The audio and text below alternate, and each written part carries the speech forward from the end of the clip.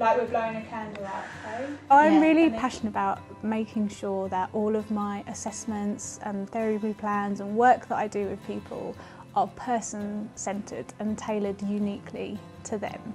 And I suppose an example of that is a gentleman that I was working with at one of our day services, and he'd been referred to me because they were finding it difficult to stand him up from his chair. He was wanting to use his wheelchair much more, but they felt that he was able to. Went and assessed him, you know, he wouldn't stand up, and I kept going back and found out that he loved music. I think it was Elvis Presley that he loved from memory.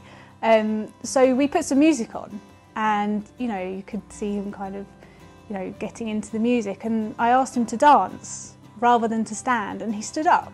So I made sure that when I wrote his risk assessment and his moving and handling plan, that, you know, ask him to dance, not to stand. So, you know, his moving and handling plan was really unique and really special to him, and it made a really big difference.